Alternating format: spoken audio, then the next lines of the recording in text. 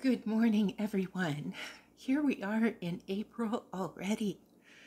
I hardly know where this year is going. Seems like such a short time ago when I was trying to plan for 2024. Hope you had a good week. So happy you are here with me today on April 5th. Happy Friday. I am Kathy. Welcome to Yarn with Heart. To those who watch every week and to those who have just found me recently, warm welcome to everybody. This week's video will be some events that I will be following in April, the crocheted gift that I made this week, and working on my yarn stash, which I think is not quite a stash down 2024. Whether I bought any yarn last month in my no purchases month, and during this video I will end by letting us know who won the giveaway that was mentioned on last week's video. Next week will be about a blanket for the month. It's an update on the Flowers Granny Square blanket, and also information about a hospital in Ontario that accepts donations for crochet or knit or quilted children's blankets, and a lovely YouTuber who is coordinating the collection of those blankets. I would like to donate a blanket to that cause, and I will pass along news and what channel to visit for more detail next week. Also, again, the gift for the week and information about my Ravelry projects. This is a suggestion by Judy. I'd like to give progress on how my Ravelry projects, how many I've entered into Ravelry during March. I will do demonstrations hopefully next week. I have done one demonstration and I have it videoed, but I think this is going to be a very full video today, so I don't think there'll be time to add in that demonstration for this week's video. So if you subscribe and ring the notification bell, you won't miss that next video next week on the 12th. So to start out, let's talk about stash down. Something that I found out about Judy from Judy's Creations in Crochet is that there are YouTube creators, ones that I've never followed before, who have had a stash down challenge and a hashtag. The hashtag was hashtag stash down 2023 and hashtag stash down 2024. One is named Sam from Manfas Makes, and the other named Queen's Crafts by Bridget. I've checked into this a bit and realized that unfortunately what I am doing isn't quite the same, and so I will not be adding their hashtag on my videos, as I'm not following the rules that they have on their challenge. Therefore, I have to disqualify myself. The items that I weigh are not totally in keeping with Bridget's rules. Please let me explain. For anyone who's new, what happened for me was that in August 2023, I was on a live with Angela, and I heard that Angela and Kim, Angela from My Precious Yarnery and Kim from Kim Crochets and Knits, they were going to be collecting during the year the ball bands from any of the yarn that they were using. And I thought, oh, I think that sounds fun. But I use a lot of yarns that don't have ball bands. Just to see how much yarn one uses throughout the year. because much of my yarn doesn't have ball bands, I decided to weigh my projects as soon as they were completed. And I started doing that in August 2023, and I have tracked the yarn that I use in that way.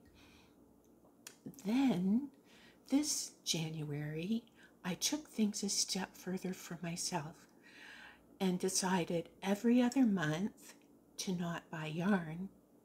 January, I lasted 19 days and then made a small purchase. February, I could buy yarn, and oh yes, I did. March, well, in March, I didn't buy any yarn. However, April 1st, I couldn't resist Mary Maxim's reduced shipping, and well, I made a purchase.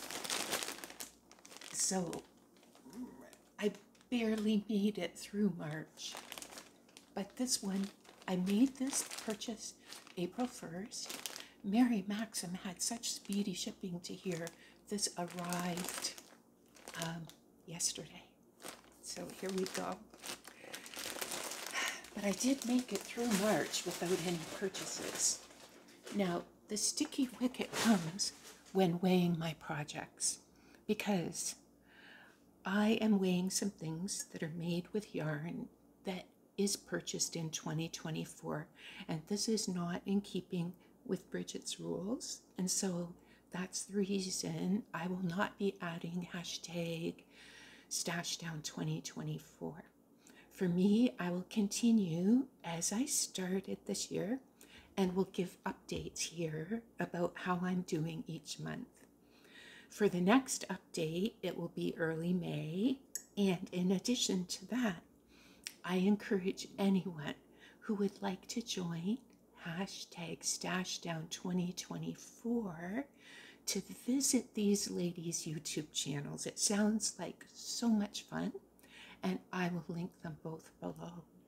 So that's the information I'd like to share about that, what's happening for me here, and also an opportunity to join in with that StashDown event. Now, as to the Mary Maxim yarn, I think I'll see how long this video is, but probably I will open this and show this yarn on a future video so that this video doesn't get too long. But let's see how it goes today. Now, events for the month. Now, 2 events for April are make-alongs. Both are by YouTube creators from Ontario, Canada, and both are ones that ask to use colors from inspiration items to spark creativity in a project. A third event that I will be trying will be started in April, but not until April 26th. So I will wait until later to talk about that third one. Of course, the first of these events is Judy's Creations in Crochet, her tropical bird make-along for April. If there is anyone who is considering joining in on this make-along, this month would be a wonderful time to jump in. The colors in this bird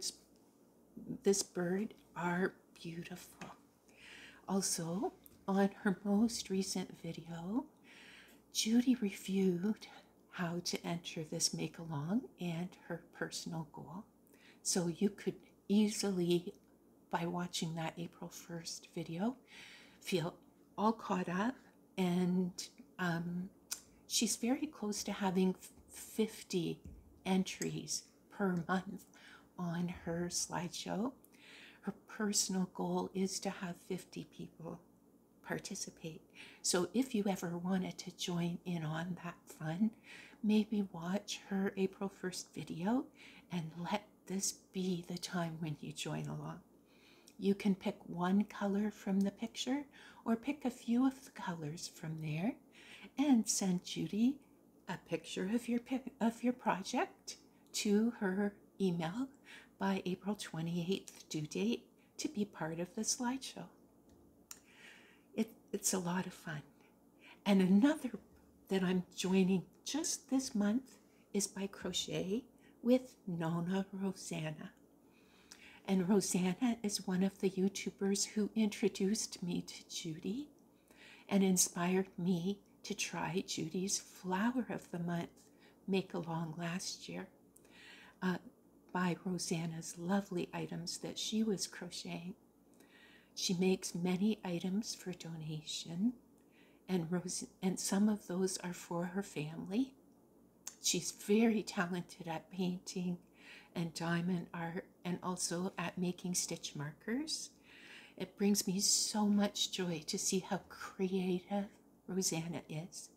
And this month will be the first time that I try her book cover inspiration crochet along. The book for this month is called Where the Red Fern Grows. It's by Wilson Rawls, and the inspiration picture is on Rosanna's April 1st video. You can use one or more of the colors on the book cover for inspiration to make your project. And I'm thinking that either of these make-alongs would be a wonderful inspiration for my gift cupboard as I try to make gifts each week from now until the end of the year. So that brings me to showing the one item that I have to show this week. And this will be my gift of the week. I'm just going to put it on just to show you how it will look. It has buttons to do it up and undo it, but I don't need to put it on. There. This one is called the Whimsical Cape Shawl. It's by Sarah Satch.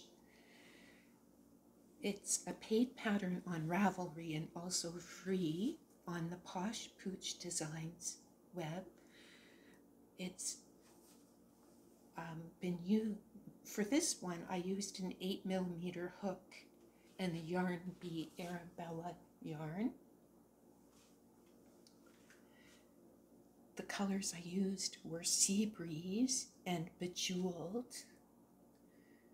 And I went up one size when using this yarn because it was a slightly finer yarn than the one called for. The original pattern, I think, called for a 9mm hook and a different yarn. And it just asked for 2 buttons to be put here at the top. A very nice topper. I decided to do this one with this yarn, which is cotton and acrylic. And I thought that made it more of a year-round topper. There we go. So that's the gift. Gift of the week. So now is the time that some of us have been really waiting for. Thank you so much, everyone, for your kindness and encouragement in the comments. And here is the name of the winner. I'll put it, I think I'll move over here so I can put it up here. So this is the name of the winner of the stitch markers and a Ravelry gift pattern from me to a value of up to $10 Canadian. I also will include an extra surprise item in the gift as well. If the winner doesn't use patterns, not to worry, we can work something else out when you email me. Just a reminder that YouTube doesn't have anything to do with this gift. And congratulations, Crochet Chick SC. Please email me with your address. My email address is in the description box below, and you will have 7 days until end of day April 12th to contact me with your address. There will not be a second spin of the wheel if the prize goes unclaimed. And thank you so much to everyone for all that we share on this channel and for our YouTube friendships and community. To everyone, thank you so much for joining me. Have a wonderful weekend. Enjoy your crochet. Enjoy your knitting, and I hope to see you next Friday.